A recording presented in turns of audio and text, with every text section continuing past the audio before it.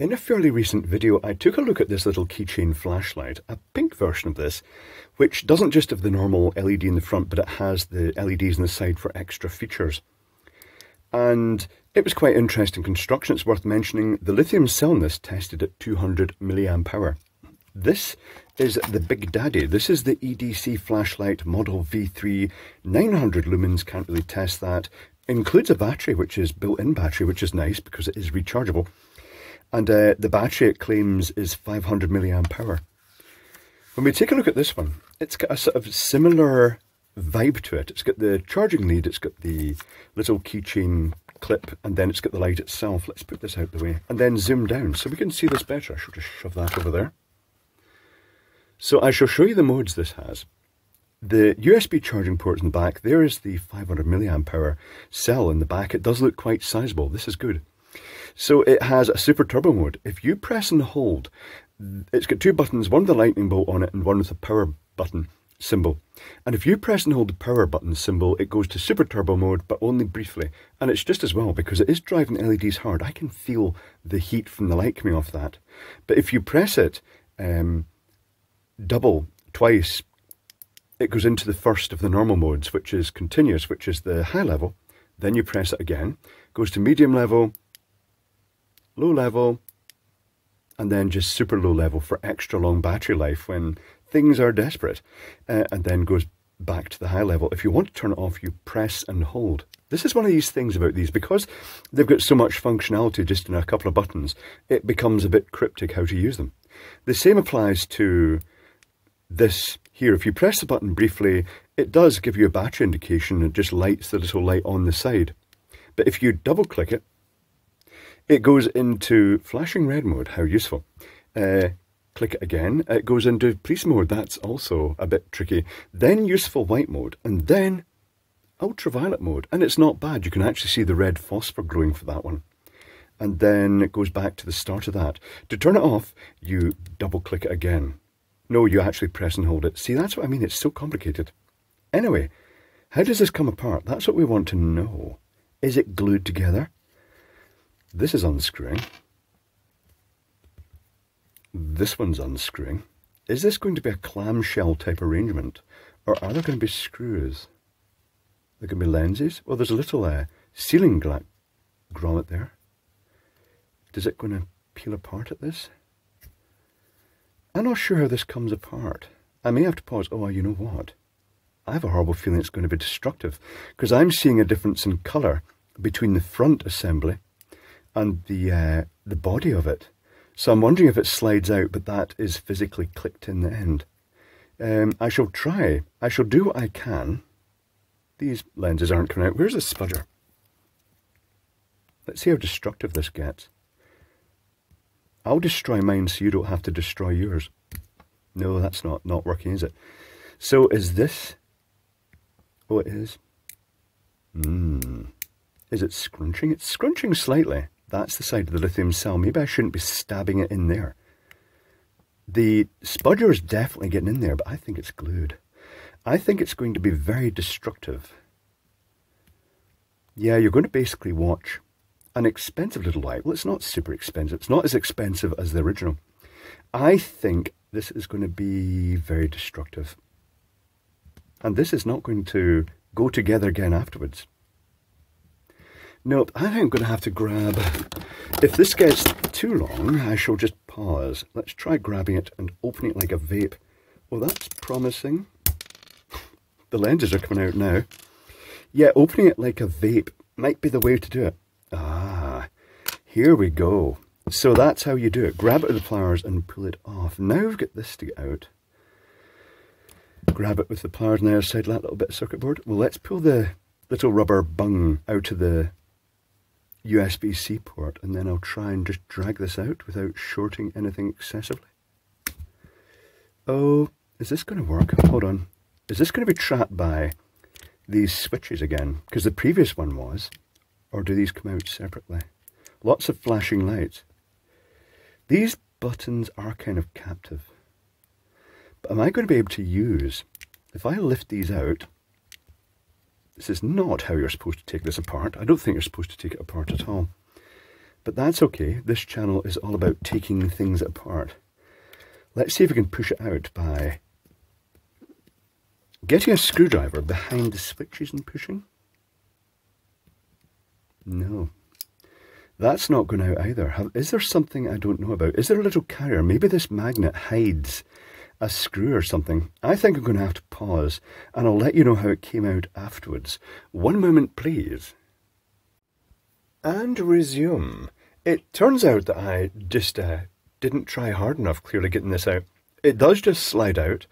I looked at the back with a flashlight to see if I could see a screw in there. There wasn't a screw, so all I did was, since I'd lifted the buttons up already, I got a screwdriver and just gently pushed the switch again, and the circuit board slid out. Once it has slid out, there is a wrap, basically a sticky label, it's not at the back taken off, that is literally just put round like this to give it a nice sort of image inside the case. And that comes off to reveal the 500 milliamp hour cell, which is stuck onto the back of this with a bit of tape. And it is marked 500 milliamp hour. It is a 602535, 6 millimeters thick, 25 millimeters wide by 35 millimeter long, and it taps onto a couple of connections here, and there's this sticky pad to hold it in place. It sandwiches right between the hot LEDs, but with a bit of space, and the connector itself. It's quite a snug fit. It's worth mentioning the battery itself has protection on it.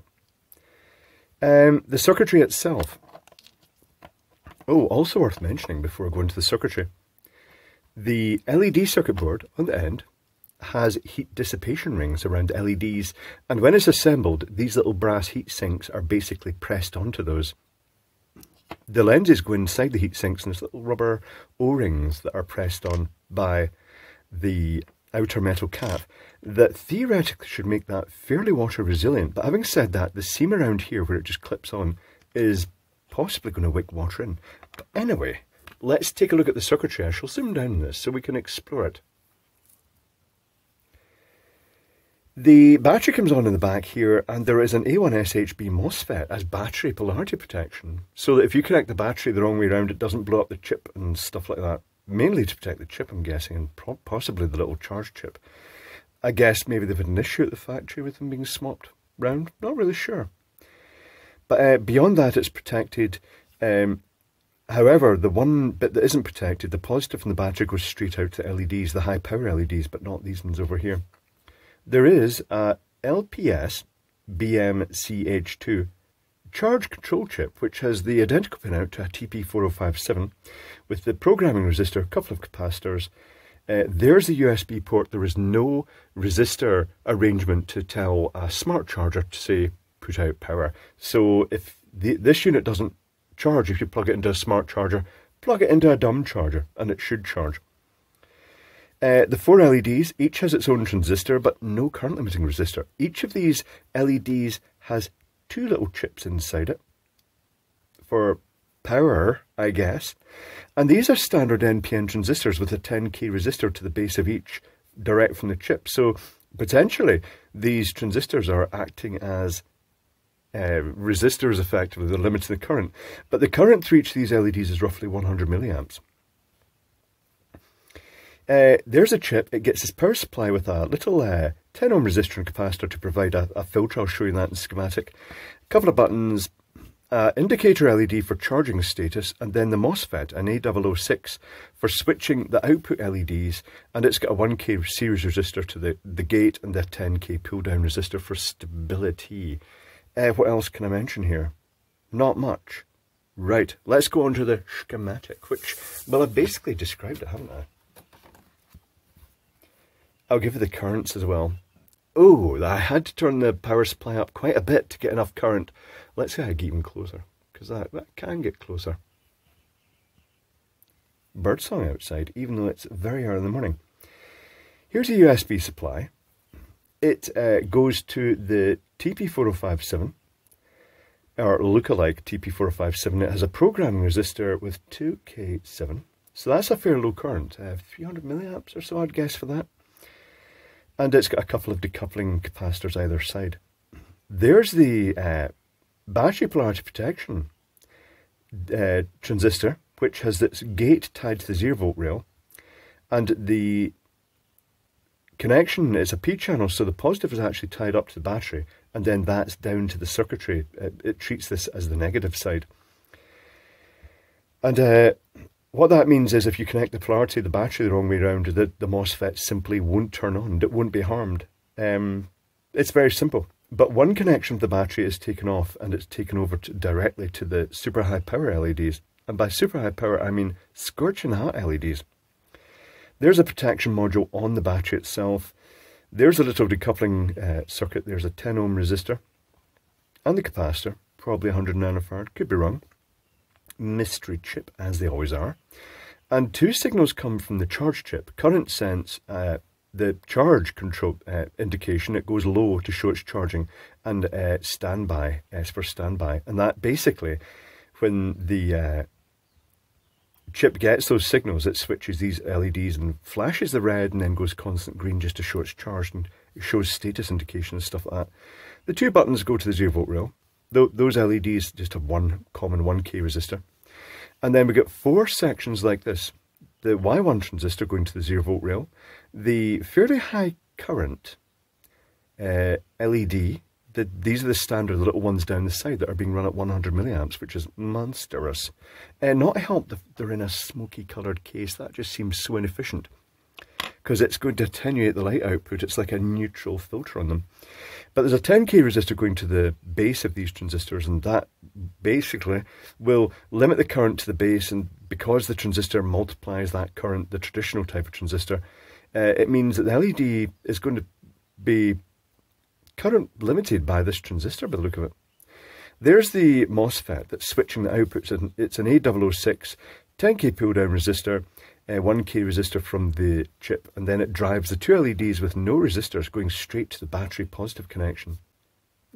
So fairly straightforward. Now, currents. I took a little note of the currents. When you hold the button and it goes to super turbo mode, let me demonstrate super turbo mode. Hold the button. Super turbo mode, very bright. It's 2 amps. That's quite a lot at 4.2 volts. At the high setting, it was 660 milliamp, medium 140, low 67, and then the long run, the sort of, basically speaking, if I turn it on to, by double clicking it, that's the high, medium, low, and then super low current, just basically for low standby use, just for a very long battery runtime. That's 13 milliamps, so it's going to give a decent runtime off the batteries.